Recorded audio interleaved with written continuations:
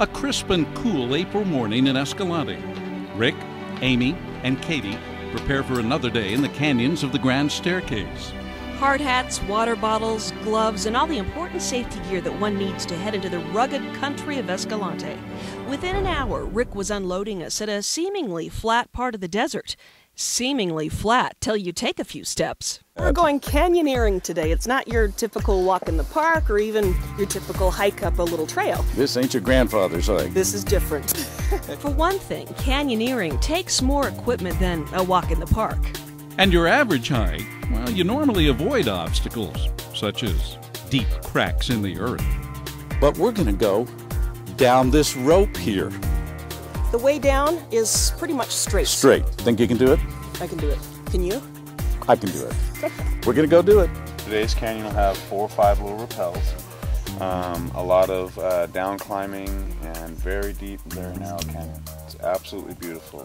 But getting past the first rappel wasn't as easy as I thought. There you go. We're doing it. That feeling right here, this is where it is. Now, That's you the stay fear. in that feeling. No, it's the fear feeling. Just a little. Thanks to the coaching and patience of Rick, I overcame my fear and overcame the ledge. Right hand on your hip, feet apart, start walking down. You're fine. Walking backwards.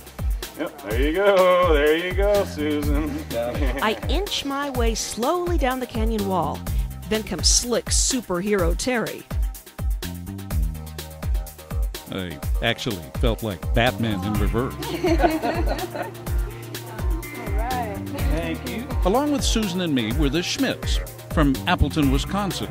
This is beautiful. That's why we come here, and it is a lot different from where we're at. We're more lakes and woods. Oh, it's amazing. You don't see this in Wisconsin.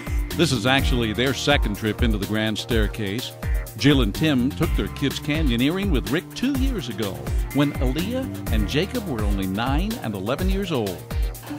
I guess my feeling is if we were just out here as a family without Rick, I wouldn't do it. But I have a lot of trust in Rick and excursions at Escalante, to tell you the truth. You hire someone and you feel like they've got it covered. How long have you been doing this, Rick? 10 years now. It's our 10th year guiding in Escalante, so we're the first guide service in the area. Rappelling was just the first lesson of canyoneering. Rick and Katie also taught us the techniques for squeezing through the narrow slots. Maybe even have your feet up high. See how strong that is? Whether it's a foot bridge or a body bridge, there are important maneuvers to get you through some very narrow spaces. Sometimes it's a silly-looking walk.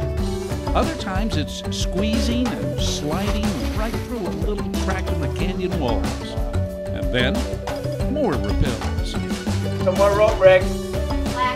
Slack. Okay, there you go. And not all the rappels are down tall, steep cliffs. Go big, do Go it. big, all right, you got it. She got it? Yep. Now she'll be the Shoulder youngest blades person on ever to pull off that bridge. For most of our rappels, large rocks were our anchor. But what do you use for an anchor when there's no large rock to tie a rope around? Now, you know what they called me on?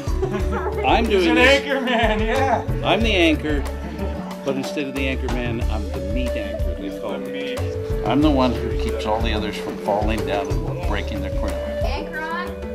Yep, anchor on. With Terry on the rope, this 15 to 20 foot drop requires both rappelling and bridging.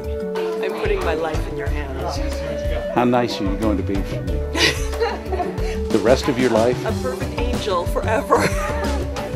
So with that guarantee, I made sure I kept a firm hold as Susan made her rappel. Yep.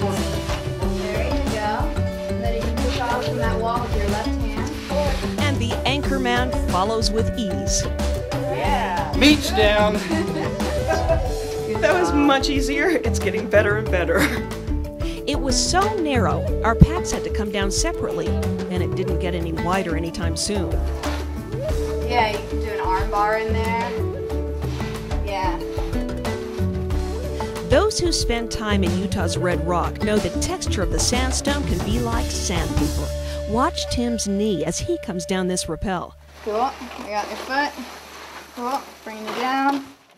Our recommendation, long pants and gloves.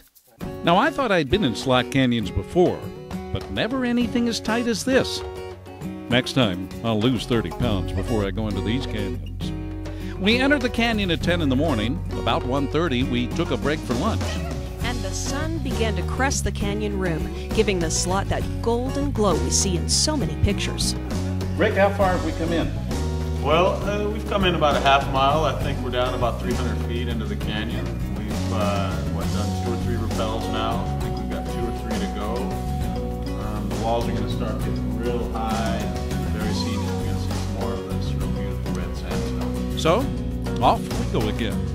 And Rick was right. The walls did get higher and more spectacular. Our final rappel. And then the last drop down is as easy as a child's slide. You're done. How many rappels did you do, Susan? How many? 5? 6? Did you see this guy? I know, it's this guy. Check out my friend. He's here waiting for me with a taco. A bit of whimsical sand sculpture left by a canyoneer in the previous year. Nice being greeted by a friendly face. Mr. Bill! Can you take pretty much anybody in here?